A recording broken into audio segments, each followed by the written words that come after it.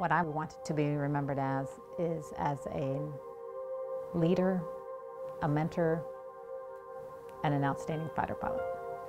My job as a commander is to support the people and to make sure they understand the importance of what they do.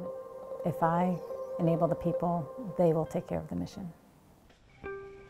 We have a lot of similarities with corporate businesses, but the fact is you're making a commitment that you will serve your country for a period of time.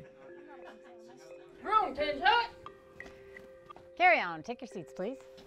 In the military, everyone's familiar with our rank structure and our chain of command. I really look at it differently.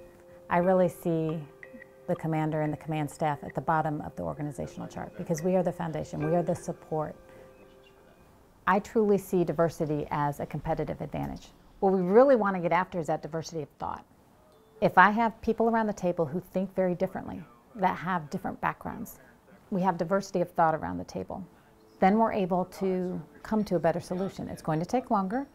There will be vastly different opinions, but we will get to a better solution in the end.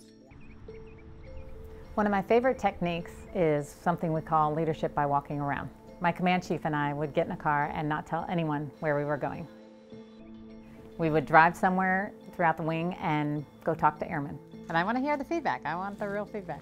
And just hear from them directly. And they appreciated the interest we took in their job and what they were doing. We want to put systems in your hands that make it as easy as possible to do your job.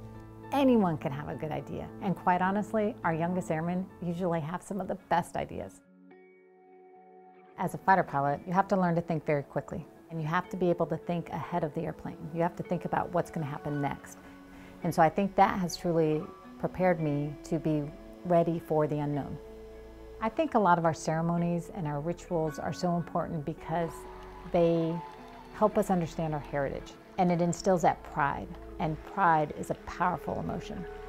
We will continue to be the world's greatest Air Force, and our job at Air Force Recruiting Service is to ensure that we attract America's best and brightest to remain the most powerful Air Force in the world.